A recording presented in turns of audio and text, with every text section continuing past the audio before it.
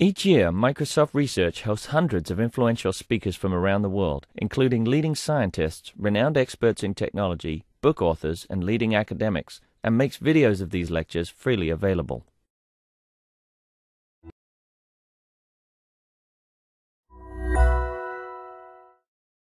Okay, so we're delighted to have Demalia, a long-term visitor and intern here, tell us about optimization problems in network connectivity. Thank you, Val. Is the mic switched on? Yeah, thanks.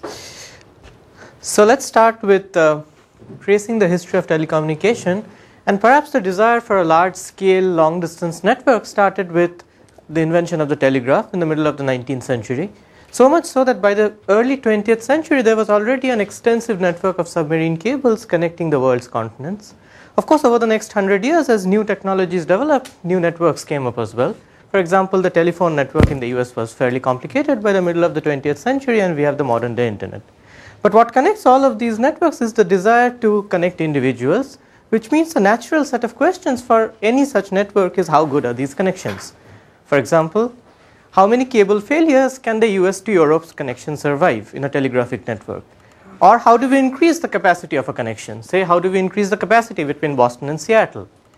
Or in the internet, how many link failures can cause it to get disconnected into multiple pieces? So these are questions which are limited not just to communication networks, but also to many other kinds of networks. For example, road networks, or electrical circuits, or even social networks and process workflows, which are just virtual networks. Okay. So in all of these networks, we have seen that the key desire is to connect entities, and therefore the key questions are related to the connectivity of these networks. So instead of asking these questions specific to these applications, can we abstractly define some of these questions so that we can propose unifying solutions for all of these applications? And if we want to abstractly classify connectivity questions, then there are two broad classes of questions we come up with. The first are called network analysis questions, which is finding the connectivity properties of existing networks. So I'm given a network, what is the minimum cut in this network? Or what is the sparsest cut? What kind of flows can we sustain between 2 points in the network? The second broad class of questions are what are called network design questions. And here we don't have an existing network. Rather, we are given priced network elements, nodes and edges, and we want to put them together to achieve some desired connectivity properties. So we want to achieve some desired rate of flow between 2 points, or achieve some desired robustness in the network. Okay. So these are the two classes of questions I will focus on today. In particular, I'll talk about two problems, or two groups of problems. For network analysis questions, I'll talk about minimum cut problems. And there will be several problems I'll talk about in this domain. I'll also talk about network design, and the problem I'll specifically concentrate on are the Steiner tree problems, and these are two fundamental problems in these classes. And towards the end of the talk, I'll also bring up a third class of problems called cut sparsification, which is very closely related to network analysis but does not quite fall in either of these two categories. Okay, so that's the general plan of the talk. We'll start with minimum cuts, then we'll go to Steiner trees, and we'll end with sparsification. So let's start with minimum cuts. There are two kinds of min-cut problems that have received a lot of attention. One are called the local connectivity problems, the other class is called global connectivity. In local connectivity, we are given a graph, and we are given two particular vertices, two selected vertices in the graph called terminals. So here these terminals are denoted by S and T. And the goal is to find the smallest cuts that separate S from T. In this case, these cuts have 3 edges each. In global connectivity problems, or global min-cuts, the goal is simply to find the smallest cuts in the network. We are not given any terminals, it's just overall what are the smallest cuts in the network. Right? So of course both of these represent the fragility of the network to failures. And since these are foundational questions in connectivity, there has been a lot of interest over the years, and many algorithms have been proposed to find the local connectivity of a single vertex pair. This is connected to the max flow question, for example, by duality. And similarly, there have been many algorithms proposed to find a single global min-cut in the graph. But what we will focus on in this talk are not these algorithms, But how do we find the local connectivity of all pairs of vertices? So if you think of any application, it's not feasible to say that I'll find the local connectivity of Boston and Seattle today, throughout my computation completely, find the local connectivity of 2 other locations tomorrow. Instead, it would be much better if you could find the local connectivities of all pairs of vertices in a graph and encode them in a data structure from which we can easily query any particular connectivity. So this is very similar to pairwise distances, for example, in a graph. We often try to find pairwise distances for all pairs of vertices, then encode them in a data structure and query that data structure efficiently. Right? So this is the problem we will focus on for local connectivities. For global connectivities, imagine that you want to increase the robustness of a network. Now if you want to do that, it's not sufficient to just find one min-cut. Right? If I increase the number of edges in one min-cut, there could be other min-cuts lurking around which still reduce the effectiveness of my increase in robustness. Right? So what we would be interested in is, can we find all the global min-cuts in a network? How fast can we find these 2 quantities? Okay. So let's start with local connectivity. As I said, the goal here is to find the local connectivity of all vertex pairs. And this question was asked as early as 1961, when Gomory and Hu came up with a very, very elegant data structure that showed that all these n square different min-cuts, there are n square vertex pairs, so there are n square local connectivities. All these n square different connectivities can actually be represented in linear space, in just O of n space. So the focus shifts to whether we can construct this data structure, whether we can construct this linear size representation of all these n square min-cuts in a graph. Okay. You're only talking about undirected graphs? Yes, I'm only talking about undirected graphs here. That's right. Okay, so that is the focus of the first part of the talk. And there have been many algorithms proposed to construct a Gomory-Hu tree or other data structures that find all the local connectivities in a graph. Now, the best running time at the moment is m times n to the 3 halves. Okay, and I'll show you where this running time comes from. But if we look at all these sequence of algorithms over the last 40 to 50 years, we see something very surprising. All these algorithms are based on exactly the same idea. So take these set of n square min-cuts, identify some linear number of min-cuts that are critical, from which I can construct my entire Gomory-Hu tree. And then once I've identified these min-cuts, use your favorite local min-cut algorithm to find these min-cuts and put them together in a Gomory-Hu tree. Okay? All the previous algorithms exactly follow the same recipe, and this is the recipe they follow. Whereas the difference, well, there are differences in how you identify these min-cuts and also differences in how you find the min-cuts once you have identified them. Right? So the basic algorithm for finding all local connectivities in a graph has remained unchanged for more than 40 years, which obviously begs the question, is there something we are missing out by focusing only on this one recipe of finding Gomory-Hu trees? So to answer this question, let's step back and try to see what a Gomory-Hu tree is. So here's a definition. It's a weighted tree on the same set of vertices as the input graph. So let's say here's an input graph on the left. I construct a weighted tree on the same set of vertices, and it must have the following property. If I look at any pair of vertices, let's say S and T, then if I go to the tree and look at the min-cut separating S from T, this min-cut on the tree is very simple. It's simply the lightest edge on the path connecting S to T. So here's a min-cut that separates S from T in the tree. I take that min-cut, bring it back to my graph. The graph and the tree are on the same set of vertices. The cuts correspond to each other. Then this cut should satisfy 2 properties. One, it should be a min-cut with separating S from T in the graph as well. And 2, the number of edges in this cut should be exactly equal to the weight on that edge in the tree. Okay?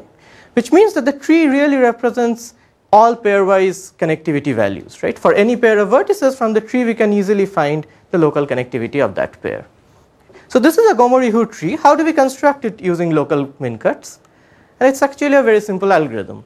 So initially what we do is we select any arbitrary pair of vertices, say S and T. We find a local min-cut for that pair. So here's a min-cut. That identifies an edge in the Gomory-Hu tree for us. Right? So corresponding to that min-cut, we get an edge whose weight is exactly equal to the number of edges in that cut.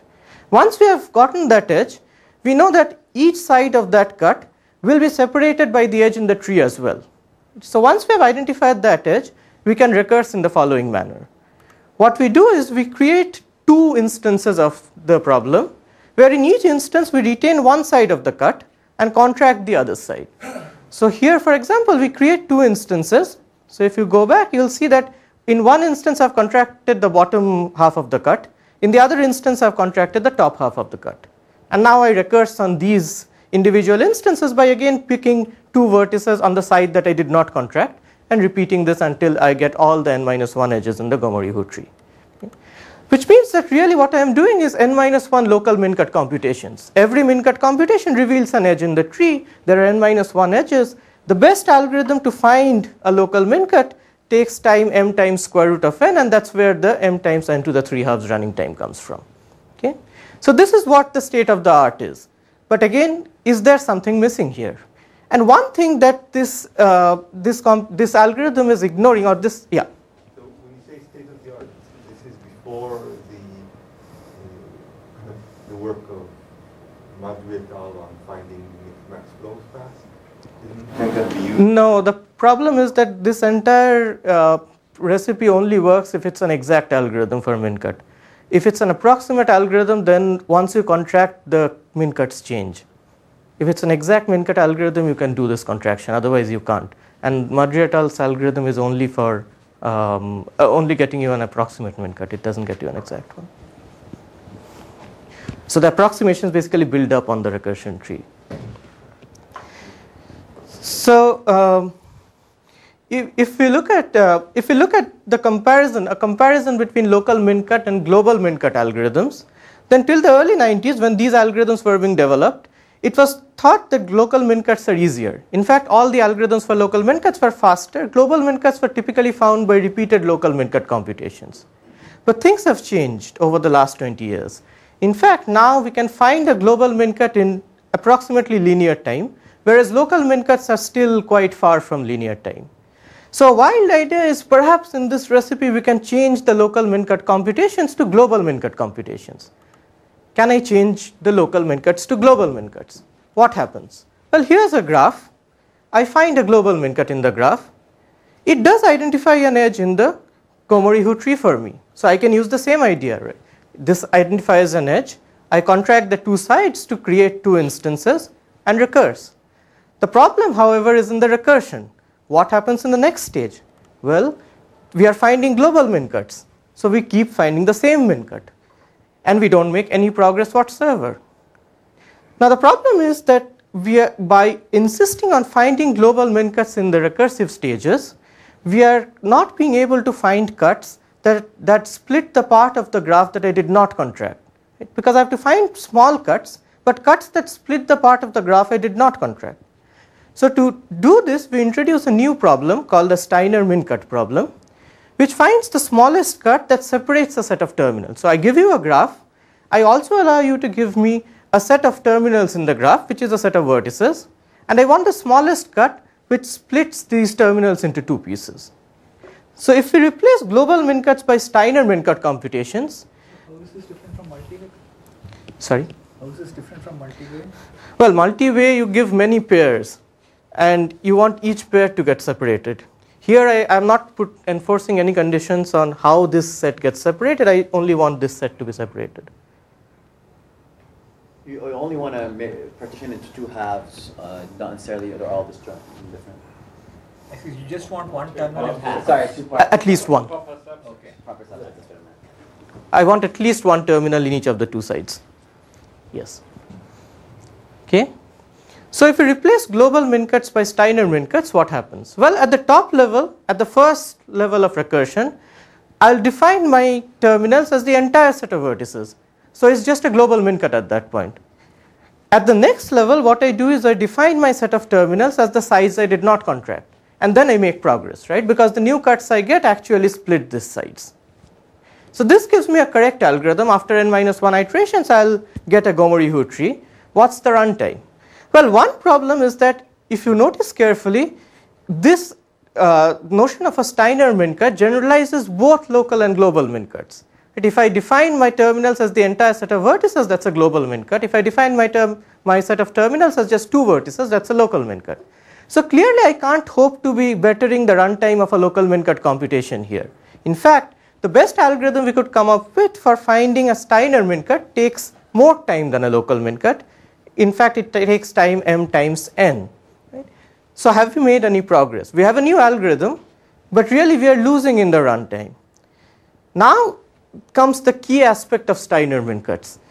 And this is that it gives an advantage, not just that it gives an alternative approach, but it gives a very key structural advantage over local min-cuts. So if you think of a local min-cut computation, what does it do? It essentially computes a flow between S and T. So a flow is just a collection of paths. Now once I have computed a set of paths between S and T, in the next step when S and T get separated, these paths are completely useless. So I have to start from scratch again. What a Steiner min-cut does is it computes a set of trees. It packs trees rooted at a vertex S. Now S goes to one of my two subproblems. All these trees go with S and can be used without any change whatsoever. So there's even though we are doing n-1 Steiner min-cut computations, there's significant overlap of the work I am doing at these various computation nodes. In fact, if we do an amortization argument, we can show that we get an algorithm that runs in time m times n, which is the same as just a single Steiner min-cut computation. Right? The whole entire n-1 Steiner min-cut computations amortizes to just one single computation. And this improves the runtime for finding all the local min-cuts. In fact, it turns out that this is optimal provided certain cut conditions hold, and this was proved by Abbott and Zhao. So quick recap. There are two things here. One, that local min-cuts are not necessary for computing Gomori-Hu trees and can be replaced by Steiner min-cuts. Two, even though a single Steiner min-cut computation is slower than a local min-cut computation, a sequence of Steiner min-cut computations is much faster than a sequence of local min-cut computations. And that's where we get a new algorithm. Okay. So having looked at a local connectivity, yeah, sorry. What do you mean by conditional anomaly? So either this algorithm cannot be improved or a certain dynamic cut condition is false, which is hypothesized to be true.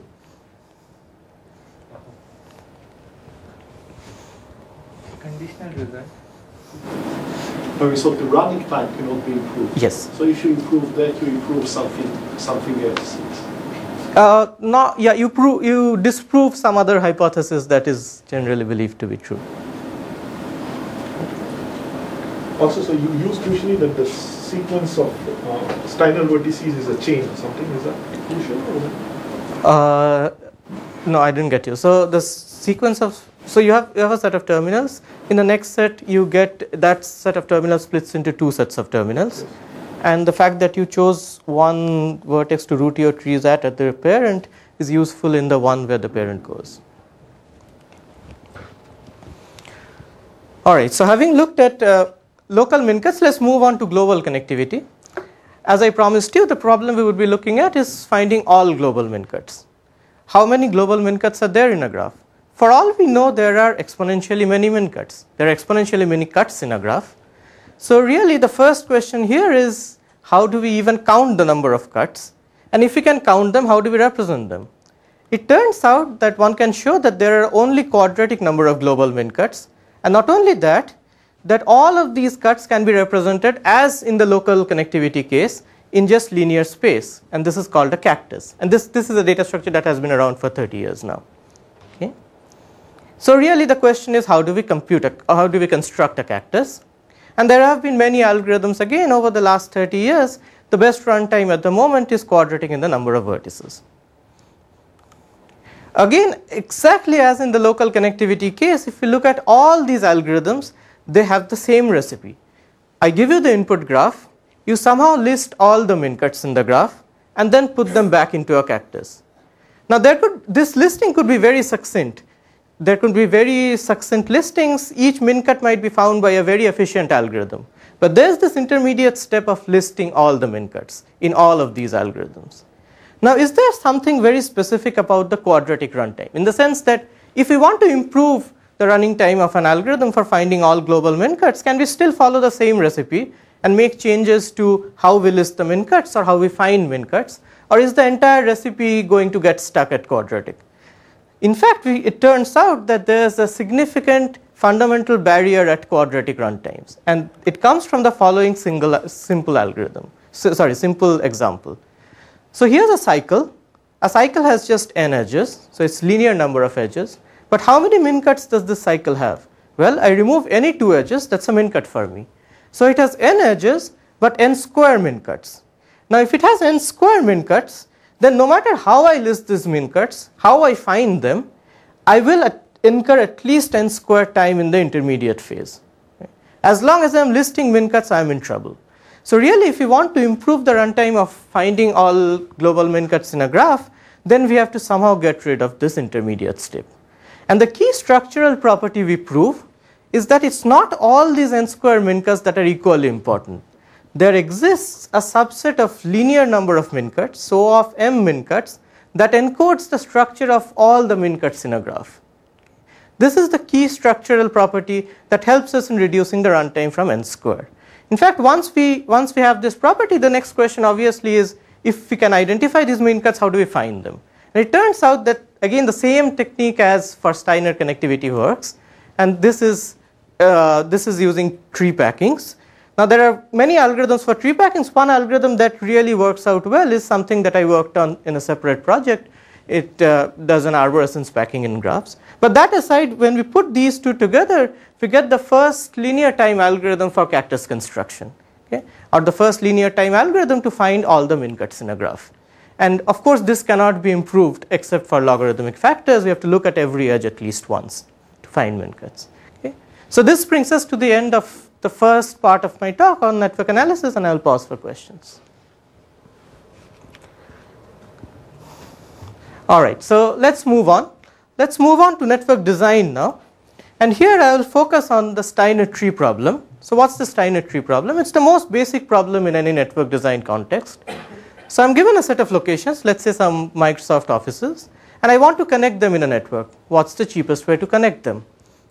So more formally, we will look at an online Steiner tree problem. So all the terminals are not given to me in advance, but they come online. And how do we augment our Steiner tree to maintain optimal cost? So here's a formal definition of the problem. We are given an undirected graph offline, and this graph has edge and node cost. So every node has a cost, every edge has a cost.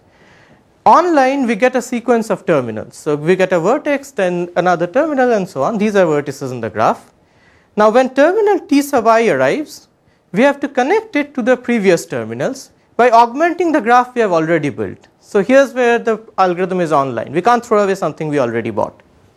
And of course, the objective is to minimize the cost. So to understand the problem and to see a very simple first attempt, here's a greedy algorithm for, oh, by the way, I should mention that edge costs can be generalized by node costs. If an edge has cost C, I can always replace it by 2 edges with a node having cost C connecting them. And this is without loss of generality. So I'll only talk about node costs from now on. Okay? Yeah, but this increases the number of nodes by a node. By, well, it makes it n plus m. But I mean, here we will get algorithms which are polynomial at best. So I mean, yeah. I mean, these would be, the main focus will be on the competitive ratio, not on the running time. All right, so here's a very simple algorithm for the problem. It's a greedy algorithm. I get a terminal. At this point, I don't need to do anything. There's no constraint. I get a second terminal. I buy the cheapest path connecting my 2 terminals. In this case, it's a path containing the orange vertex and has cost 1. I get a third terminal. I again buy the cheapest path connecting it to previous terminals. Again, I incur a cost of 1. If I keep doing this for n terminals, then overall I have a solution which buys all these orange vertices and has a cost of n. On the other hand, if you see the optimal solution, that simply buys the blue vertex and has a cost of 2. So clearly this greedy algorithm does not work well. But the surprising fact is this is the best algorithm that was known for the problem. There was no sub-polynomial algorithm, competitive algorithm known for the online Steiner tree problem. So let's look closely at this algorithm. What's going on? Well, for every choice that the greedy algorithm makes, which is a greedy path connecting the current terminal to a previous terminal, the optimal algorithm also makes an alternative choice. Right? It also connects the current terminal to a previous terminal. And the way we can analyze the cost of the greedy algorithm is by simply summing up the costs of the optimal algorithm, of the choices that the optimal algorithm is making. Now if the sum of these costs is at most rho times the optimal cost, then we can claim that the greedy algorithm is rho competitive, right? Because on every row the greedy algorithm pays less than the optimal algorithm. Now the key thing here is that when we sum the cost of the optimal choices, then even if a vertex appears on 10 of these paths, 10 of these optimal paths, we have to count the cost of the vertex 10 times, because on the corresponding greedy choices we have no guarantees of overlap. Right? So this is when we are saying we sum up the optimal costs, this is just a naive sum. Even if the same thing appears multiple times, we sum it up. Now if we use this recipe for the greedy algorithm that we showed, what happens? So if you look at the optimal paths, these are the red paths, these are the choices the optimal algorithm makes. Now the same blue vertex appears on all of these paths. So while the optimal cost is just 2, when we sum up all these optimal paths, the cost becomes 2 times n, right? Because as I said, even if it is the same vertex, since it appears on all of these paths, we have to sum it up n times. And that's where the competitive ratio becomes omega of n. But now if someone gave me the liberty of taking out a vertex from the optimal paths, so I have to sum up the optimal paths, but I am allowed to do it after removing exactly one vertex from each path.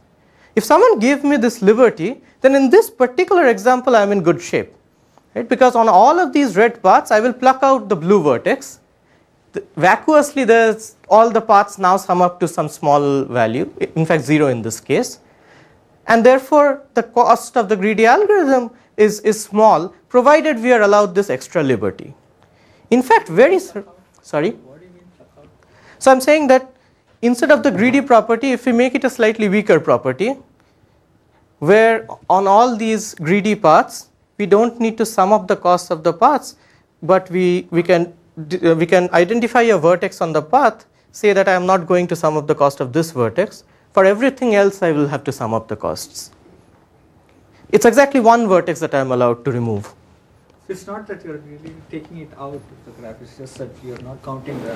I'm not counting the cost in the lemma. Yeah. Okay. So in this particular example it works out. Now very surprisingly this works out in general.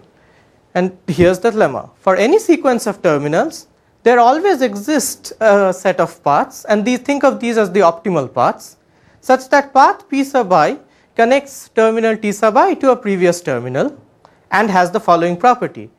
If there always exists one vertex on each of these paths, such that if we remove that vertex from the path, then the cost of the remaining paths sums up well. So in fact the sum of cost of the remaining paths is at most log n times opt.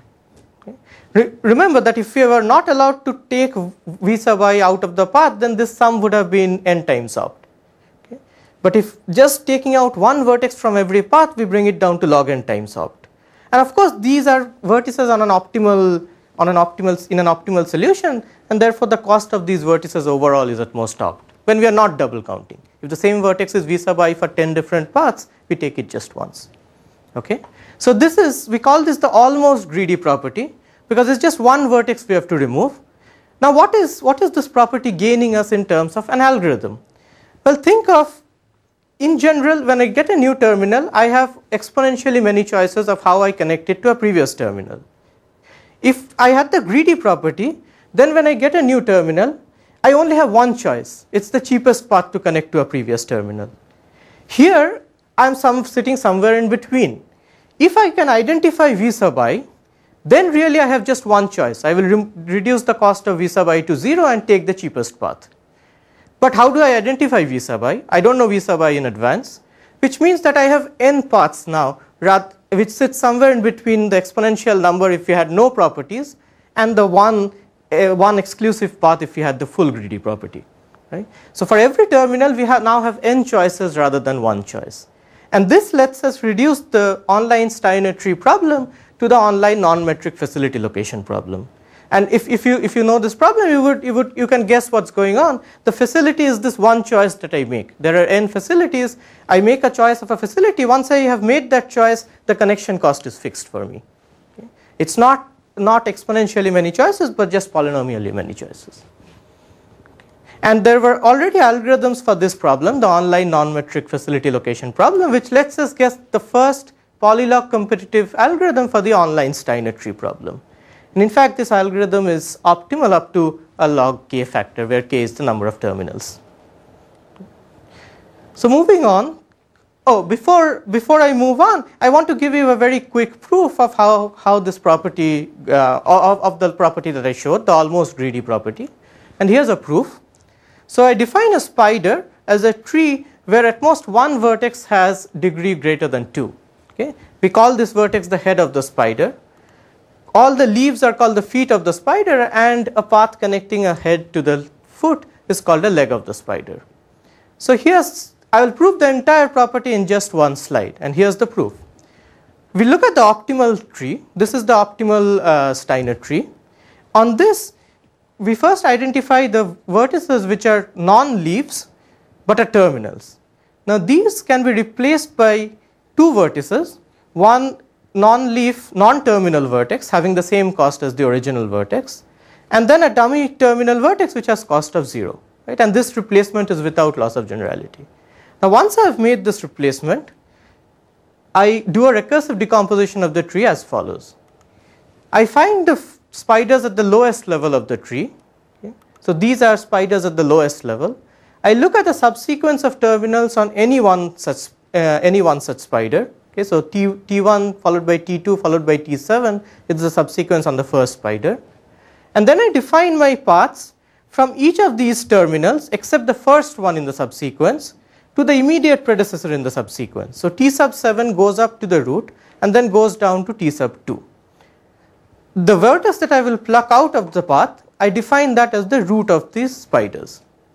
Once I have done this, I have gotten paths for T sub 2, 7 and 4. I remove these from my tree and then I simply recurse. I go through two more recursive levels and now I have got paths for all terminals except the first one. And on all of these paths, I have identified these vertices to pluck out. So at this point, I have identified the paths and the vertices. Now, do these paths sum up well if the vertices were removed? Well, yes, they do, because there are at most log n levels, and on each level, every vertex except the root that I plucked out appears on at most two paths, one going down and one going up, which means that the total cost over all of these paths is at most log n times opt, or twice log n times opt. So that's the full proof. Now let's move on to a slight generalization of Steiner trees. The first I'll talk about two generalizations. Both generalizations have the same basic structure. So instead of considering a monochromatic set of terminals, we split the terminals into multiple groups. Here there are two groups of terminals. Now the constraint based on this grouping of terminals is different in the two problems. In the first problem, called the group Steiner tree problem, the goal is to connect a representative terminal from each group. Okay? From each group I am allowed to select any terminal, and then these representatives need to be connected in the cheapest possible manner. In the Steiner forest problem, we have to connect terminals internal to a group, but don't need to connect terminals across groups. Okay? So for example, whereas this one orange vertex is a valid solution for group Steiner tree, it connects one red terminal to one purple terminal. It's not valid for Steiner forest because it's not connecting anything internal to groups. Okay? So for Steiner forest, these two orange vertices are a valid solution. So these are two very standard generalizations of the Steiner tree problem, and we also give online polylog competitive online algorithms for these problems, except that the only catch being that these algorithms are quasi-polynomial time, whereas the previous algorithm, the algorithm I showed you in detail, the online Steiner tree algorithm, is actually polynomial time. Okay. So now let me move on to a slightly different conceptual generalization of Steiner trees, and these are called network activation problems, which I introduced recently. Now if you look at a Steiner tree problem, then one way of looking at it is the following. At every vertex we have two choices. Either we pay a cost of 0 or we pay the cost of the vertex. Now if you look at any particular edge, I get the edge only if I choose to pay the cost of both the vertices as at two ends. Right? So this is just a different view of the problems we have been talking about. There are two choices at a vertex, an edge gets activated provided I pay the cost at the two ends. Now in many situations, things are slightly more general. For example, in choosing power levels of vertices and things like these. Instead of having two choices, there are multiple choices at a vertex. And when is an edge activated? Well, it's dictated by a general activation function which maps the choices I make at the two ends to whether the edge is active or not. And the only constraint I have is that it should be monotonic. If I decide to pay more, the edge shouldn't vanish. So under this much more general model, can we solve Steiner tree problems or other problems, other network design problems? In fact, we show that some very carefully chosen greedy algorithms can achieve logarithmic factors for a wide variety of network design problems, including Steiner trees, but also higher connectivities such as biconnectivity problems and so on and so forth. So is this natural question is this model redundant? Is it exactly the same in computational power as the standard models that we have?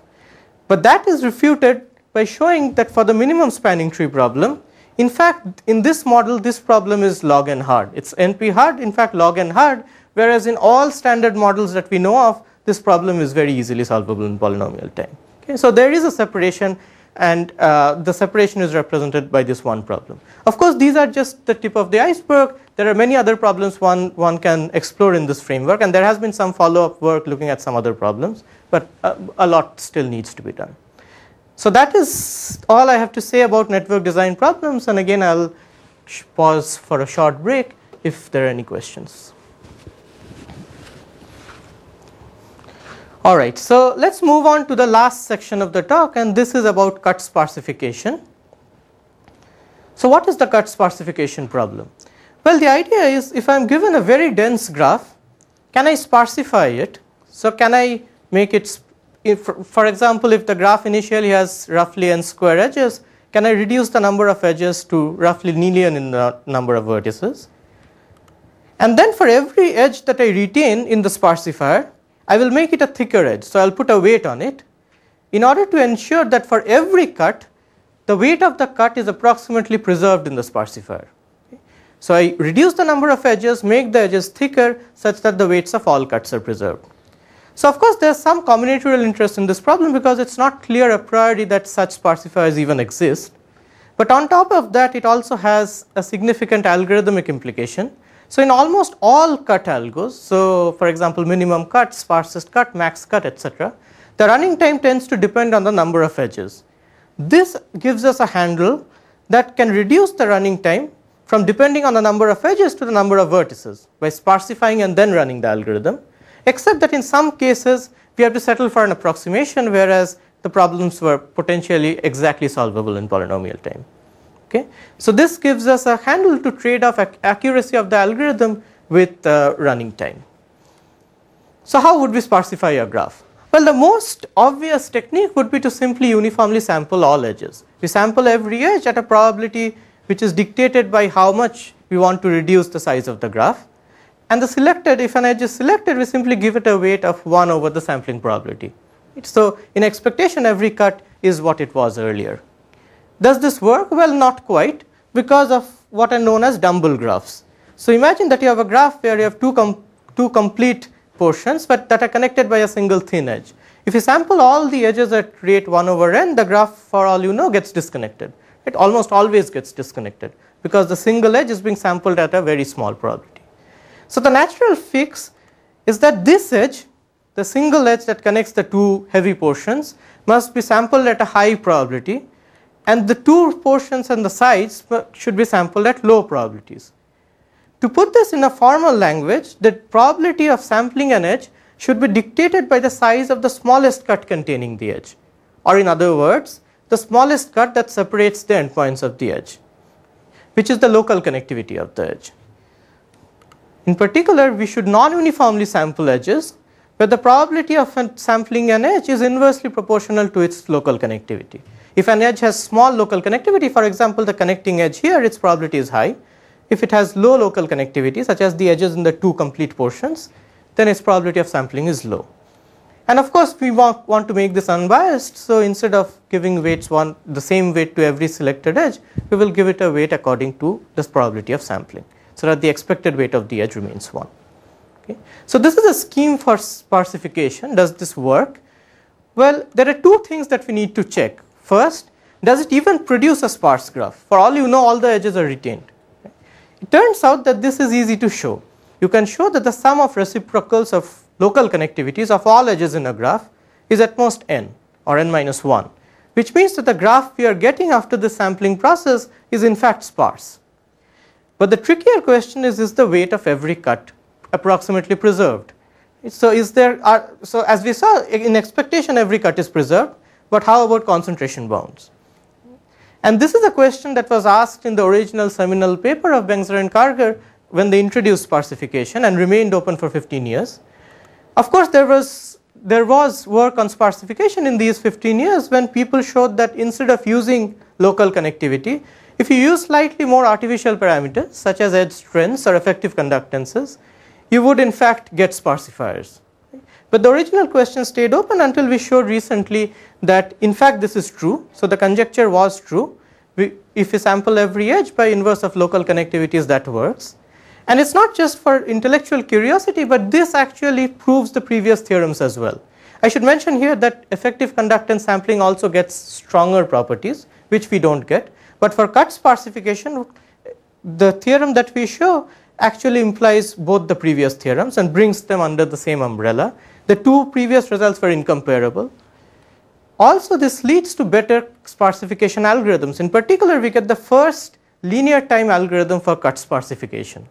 Recall that one of the uses of sparsification was to use it as a preprocessor and then run other cut algorithms. Now, of course, if the algorithm itself is not efficient, then you can't have this recipe of using it as a preprocessor, right? That will become the bottleneck. So it's important to get sparsification algorithms that are efficient, and we get one that runs in exactly linear time. What were the earlier running times? It was linear, and there were many logs after that, several logs. Do you explicitly compute the lambdas, or you do that implicitly? No. So if you want to explicitly compute the lambdas, then we have to construct the Gomori-Hu tree, which would take m times n time. So instead of that, we use some structural insight from the proof to implicitly construct a different set of probabilities that also give a sparsifier. So yeah. So in the end, are you sampling with lambda e or in the algorithm, or sampling with a different? Sampling with a different set of probabilities. Really what we want is, we need to sample with probabilities such that the probabilities sum up to something small and we get this concentration bound. So really it's a one-sided bound that we want. We want the probability to be at least 1 over lambda e, but as long as the sum is small, we are happy to have higher probabilities. So we exploit that. The probabilities are at least 1 over lambda e, but our individual probabilities might be higher than 1 over lambda e. Alright, so I want to end with a general overview of my research. As I showed you, I have worked on several problems in graph connectivity. I am also interested in online and stochastic problems where the input is uncertain. And then I have worked on some modeling issues in online problems.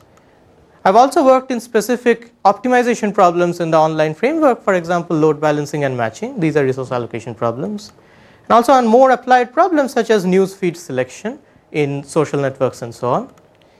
This also overlaps with web-based applications for which I have also worked in some search algorithms and also in some networking algorithms, for example, for long-distance Wi-Fi networks, adaptive channel networks, monitoring and P2P networks. Okay. So this is sort of the general structure of what I work on. Some of the graph connectivity and online stochastic problems are more theoretical. Some of the other parts are more applied. But these are all algorithmic applications of specific systems. Okay. All right. So I want to end with a couple of favorite problems.